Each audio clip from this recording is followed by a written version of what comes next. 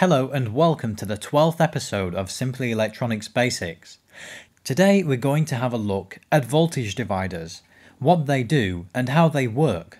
I'm going to demonstrate this using one of the simplest setups possible. You can create a voltage divider simply using two resistors and one power source. So before we go any further, what exactly is a voltage divider? A voltage divider will allow you to divide the voltage between two resistors, and therefore allowing you to step down the voltage from a power supply to any other voltage that you require. For example, there is a 12 volt power supply powering this circuit. So what if I only have a 12 volt power source, but I only want 5 volts from the power source? Well, this is exactly what voltage dividers can do for us.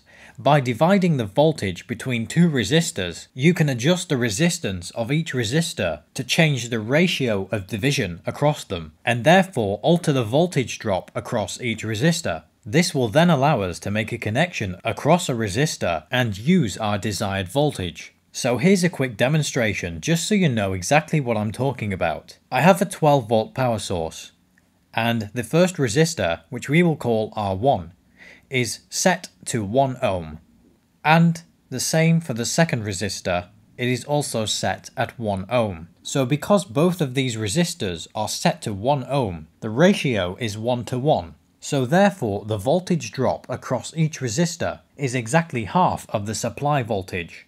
I can confirm this by putting a voltmeter across resistor 2, which is showing 6 volts. If there is 6 volts across this resistor, then there must be 6 volts across this one, because our power supply is 12 volts. And just so you can see, resistor 1 also has 6 volts across it. Now, we've changed the resistors in this circuit, and it may become a little bit more difficult to work out the voltage across any of the resistors. For example, how do I work out what the voltage will be across this resistor if it is set to 2 ohms and this one is set to 10 ohms? Or, how do I work out what the voltage will be across this resistor?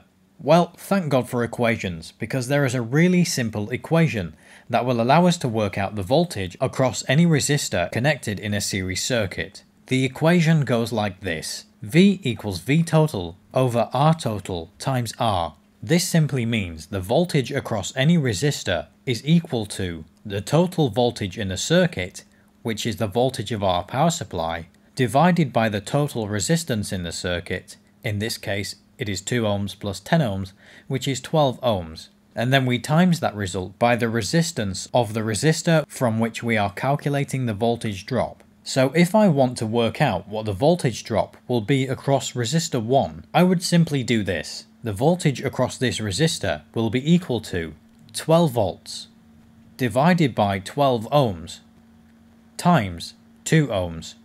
This gives me the result of 2 volts. So to confirm this, let's connect a voltmeter across the resistor and see what the voltage is. As you can see, the voltage across this resistor is 2 volts. I know the total voltage in the circuit is 12 volts. If resistor 1 is dropping 2 volts, then resistor 2 must be dropping 10 volts across it. And that's exactly what it does. Now, let's say we want a particular voltage from a voltage divider, but we don't necessarily know what resistors we should use. There is also a simple equation for this as well. In this case, I'm going to try and work out how to get 5 volts across resistor 2. The equation goes like this: resistor 2 is equal to resistor 1 times V out, or my desired voltage out, divided by the sum of voltage in minus my desired voltage out. To give you a better understanding, let's work this out together. So again, I have two resistors in the circuit. Resistor 1 is set to 10 ohms, and we now need to work out the resistance of resistor 2 in order to get 5 volts dropped across it. The equation goes like so: the resistance of resistor 2 will be equal to 10 ohms times 5 volts divided by the sum of the voltage in, which is 12 volts, minus my desired voltage out, which is 5 volts, which gives us an answer of 7.14. But to keep things simple, I'm just going to set resistor 2 to 7 ohms. So resistor 2 is now set to 7 ohms.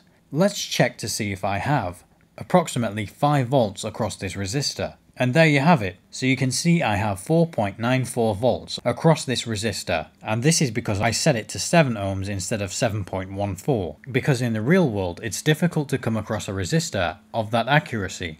If I were to change the resistance of resistor 1, I would then need to use the same equation to work out what resistor 2 should be to get my desired voltage dropped across it. Okay, so thank you for watching this video. There is a link in the description to this interactive circuit so you can experiment with it yourself. If you enjoyed this video, give it a thumbs up, and to get notified of any new videos I upload, subscribe to the channel, leave your comments below, and thank you for watching.